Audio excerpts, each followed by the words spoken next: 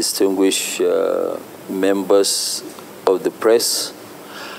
I want to first of all thank you for all your support throughout this journey, which has been a very, very tough one. It wasn't an easy one, but you've been very, very supportive, for us to get to where we are, today.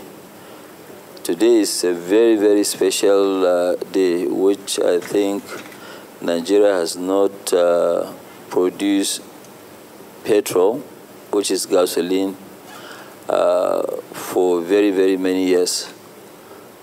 But as I stand with you today, I would like to salute the people of Nigeria and the government of President Ahmed Bola Tinubu for creating the environment for us to thrive and also achieve this monumental task of giving energy to our people for growth, development, and prosperity.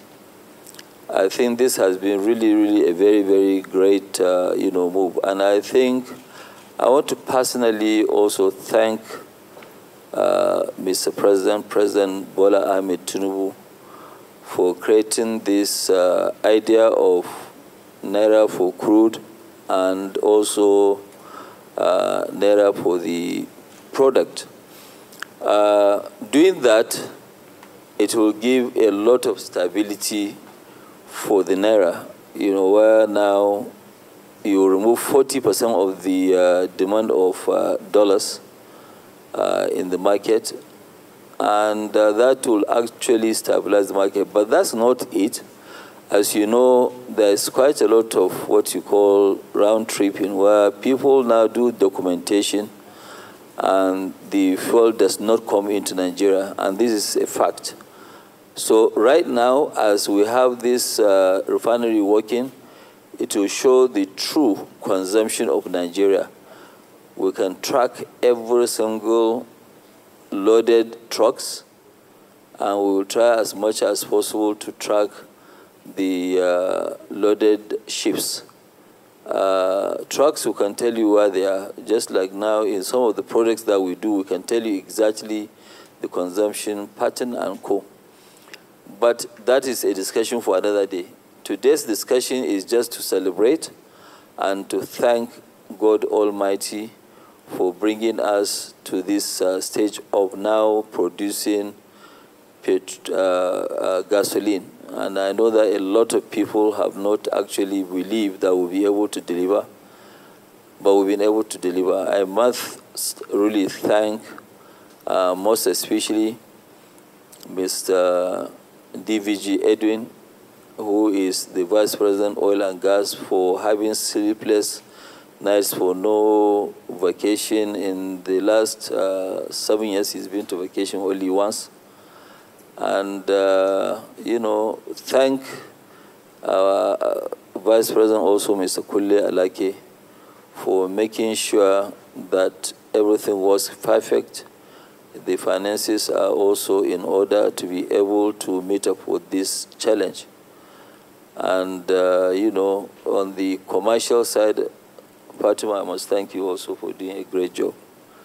Congratulations. But most especially, what I keep saying is that we must thank the president and also the government for making this possible. Without their support, there's no way we'll be where we are. So we thank them, and I hope this refinery will actually change the entire dynamics, not only in Nigeria, but in sub-Saharan Africa. The capacity that we have will not only meet up with the Nigeria's demand, will meet up the demand of the sub-Saharan Africa at least. So we thank you very much for your support. We will now take you. You can see that this is the sample. This is the sample of the petrol. It might be a little bit, you see it like a different color, but that's the real this thing. So you are now going to have,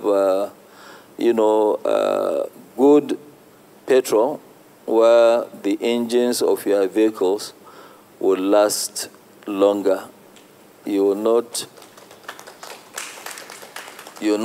be having an engine issue, which a lot of us were having. It won't happen at all. The quality here will match that of quality of anywhere in the world. US, America, we will make sure that nobody will beat us in terms of quality.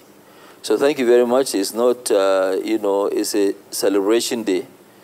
And also to give thanks to, Almighty God, to give thanks to Mr. President, to give, and also some friends that, they've been very, very supportive in making sure that, yes, they push us, give us sleepless nights to make sure that, yes, we don't disappoint them. This refinery produces,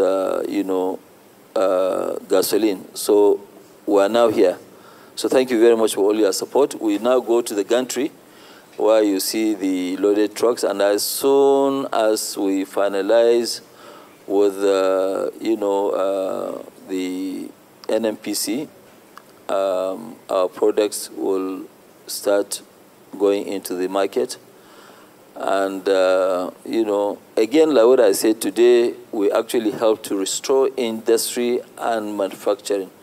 We will begin real import substitution, which is what we have, saving our nation foreign exchange, and also earning foreign exchange, which will stabilize the naira, like what I said earlier on, and it will also help bring down inflation and cost of living.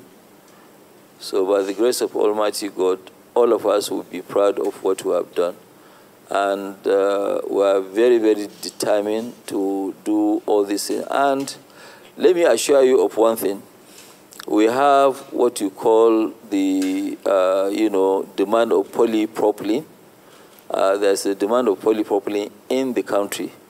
Nigeria, from October, will not import any more polypropylene, which used to be about 250,000 tons. No more imports of polypropylene.